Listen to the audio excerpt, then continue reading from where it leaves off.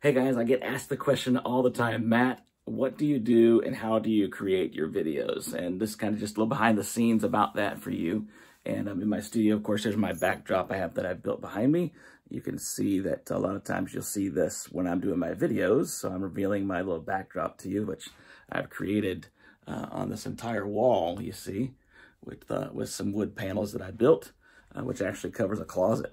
And I just created that space there and made it and put some handles on it and, made my own space right there. Of course, I've got lighting above here, which aims towards this way, which is a warm light. And then, of course, in my studio here, I've got my main lighting. I've got a couple of reflectors right here. They're high watt, about 1,500 watts a piece on that. And then when you come over towards my secondary photo shoot area, it would be where I usually am at my desk, right? So I have a light here that goes to my desk area. Oops, sorry about that. You'll see there's my desk area. Pardon the mess, we're under construction. But typically you'll see it from a different angle coming from the other side when I'm facing the camera. Okay, so I'll use the camera that I'm on now, which is my iPhone. Or I have multiple cameras in the studio. I use Canon. I use Panasonic with my, let's see, what do I have over there? I have a Lumix camera that I use as well. I have some Canon HD video cameras. I've got an extra webcams. I've got different cameras, and they all are different in appearance. iPhone is probably one of the best when it comes down to just fast videos. Do most of my work with the iPhone, to be honest with you. I've got cameras that are a lot of money and I can use them, but it's just the convenience of the iPhone is amazing. So it's 1080, which is the best you can get, and 4K now as well.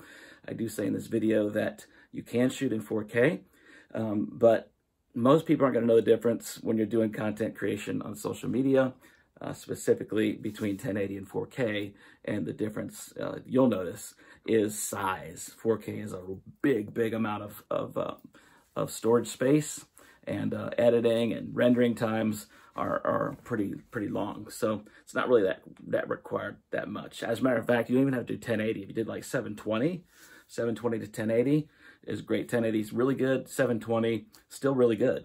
So it's going to be fine. Lighting is important. So if you turn my lights off, let's see here. Turn these off, you'll see there's a different kind of a color. And then when you've got stuff that you can do with autofocus, like on the camera, you'll see that my light changes a little bit because the camera's trying to focus on certain lighting right now. And when you're talking and moving, it fades in and out, looks kind of goofy. So the best way to do that is obviously to have a good set of lights.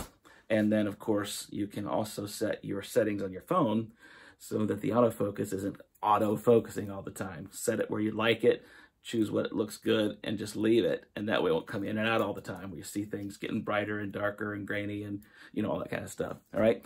So that's some of the tips here. I'm going to share with you in this article. You'll see as well down here some links to a lot of the software that I use when I'm yet not using some of the larger things that I do with Adobe Premiere, even iMovie. I use iMovie a lot. iMovie is very limiting, very cheesy in some areas, but I can do a lot of stuff with that because I'm also a graphic designer. So the thing with that is that, they only have certain titles that you can use and transitions, but I create my own. So I do my own artwork, my own designs, and I could drop in transparent lower thirds and graphics and images that I create, and I can put that inside of an iMovie, drop it on top of my stuff, or do picture-in-picture, however I want to make it happen, and I can have all kinds of stuff happen, right? There's something like that. But, a lot of this you can do right now with two things. I offer you the links to in this video. It's Filmmaker Pro and InShot. They're fantastic for your phone. They're really all you need. Canva to do a little bit of artwork. If you're not a graphic designer, you can do stuff on Canva, super simple.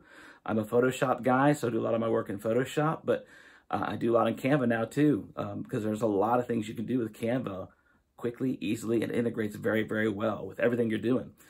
So you can even use Canva Stories. So obviously right now I'm shooting horizontally, but if I want to go vertically this way with the camera, it looks stupid when you're doing content because you always got this little thing here. It's all, blocked out on this side, looks goofy. That's why you just shoot it this way. But if you're going to do Instagram story, Instagram TV, Facebook stories, things of that nature, it's vertical. So you could turn your phone the other way and it would fit perfect. But in Canva, they've actually had a thing called Canva Stories now. They do it in InShot as well. But they have templates that are specifically laid out for that for you, for Instagram, for Facebook stories of that nature. And you can be really creative with how you promote that, right? You can put video inside there, pictures, do the backdrops, you can do your meme stuff, you can do all kinds of things there. Really simply and really easy, and upload direct to your social media account from that app, which is really good too. So those are a few tips for you. And it really comes down to editing. I spend anywhere from I'd say maybe 3 to 6 hours a day on content creation from start to finish. And, you know, I do a lot of work and I do a lot of editing. You don't have to go full tilt. You can just do something as simple as I'm doing right now. I'm not going to edit anything into this video. This is just going to be a straight video, right? So the other things you'll see that I do all kinds of captions and titles and descriptions and images I talked to you about before. That just all takes time. It just depends on how much you want to do, how far you want to go with it. I also talked about your shot. You know, I could set the camera up the way I want to here right now. And I've got a little thing I always keep up back here because I think it's a pretty cool little statement.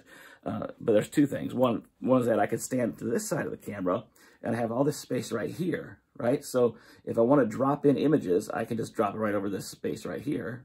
And you know, it sits just well. Or I could stand off to this side if I wanted to. Then I've got this whole blank on this side, and I could do all kinds of things here. I can bring stuff down here. I can bring stuff in this way. And there's all kinds of ways you can do things. Now I have all this space, right? So I can talk about things, show you things, all right here by just creating 2 steps to my left or my right. And now you've got a completely different look.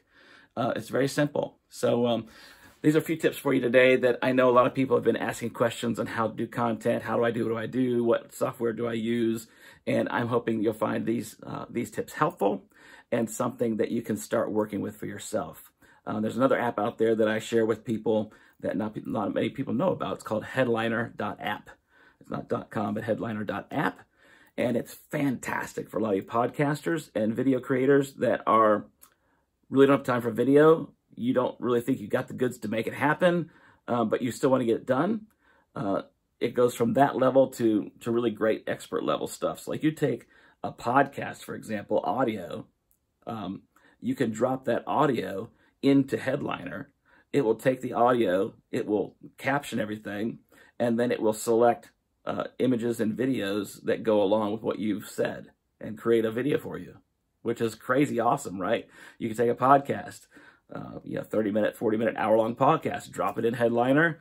It will do some captioning for you. It'll put a background in there. It'll do little lines when you're talking, right? All kinds of stuff that's on there. It's really cool. Headliner.app. Check that one out too. I think you'll like that one a lot.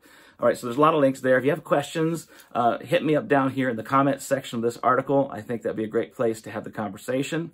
If there's any ways that I can help you out with that or move forward into content creation, there's obviously a lot of other work that goes into it. This is just basically to help you understand how to get started, how to move. There's no reason why anyone can't do video. There's no reason why you can't make it happen on your phone today. So that's the way to start, is just to start. Have something to say, be clear about what you're saying, and knock it out of the park. People will love it, just like I hope in your old this. All right, talk to you soon all. Comments down below if you have questions about stuff with video editing, content creation, some of the links, how to do things. I'll do my best to answer every question that comes in. God bless you.